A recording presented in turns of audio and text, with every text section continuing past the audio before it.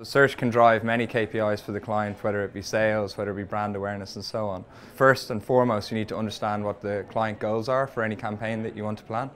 And then you can use tools like the keyword planner or tools within DoubleClick forecasting tools to understand how you would actually project out based on a list of keywords whether you would actually hit those campaign goals or not.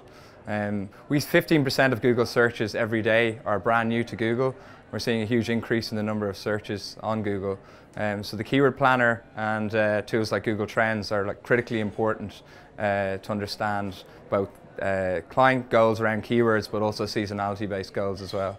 The other thing I'd mention about successful search campaigns is measurement.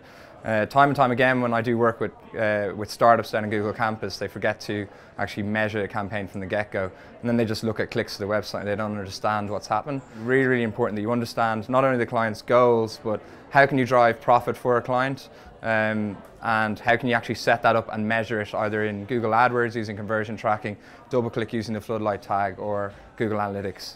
Search behavior is definitely evolving, and this has been helped by the move to mobile, so more and more people have mobile devices, a supercomputer in their pocket at the whole time. So they're searching more and they're searching differently based on where they are in the moment. Another thing we're seeing an exponential increase in is voice searches.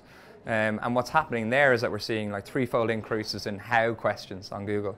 So that evolution is quite interesting because there's new signals now that you could take advantage of. More people searching for how-to queries means that in terms of content, you need to be thinking about how you position your content to answer those questions.